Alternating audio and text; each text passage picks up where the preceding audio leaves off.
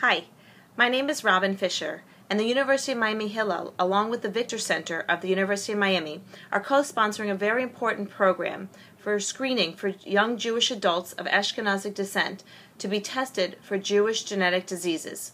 Now, you're probably thinking to yourself, why in the world would I want to be tested for Jewish genetic diseases? I don't have any diseases in my family. I'm not even married. I'm not even engaged. I may not even have a boyfriend or girlfriend. So what in the world does this have to do with me? So I'm here to tell you.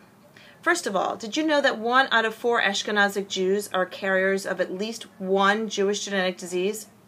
Did you also know that this screening will screen 19 Jewish genetic diseases?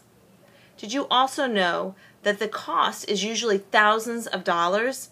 I'm serious, thousands of dollars, and it's only going to cost you $25? It's true. Did you also know that it's really convenient because it's going to be held at the University of Miami Hillel, so it's right there in your backyard. And I also wanted you to know that all you have to do is fill out a simple questionnaire and be tested for with a simple blood test. So that's all. It's cheap, it's simple, it's convenient, and it's really necessary because you will be tested before you get married or at least before you have children. So please do so now and take advantage of this amazing opportunity.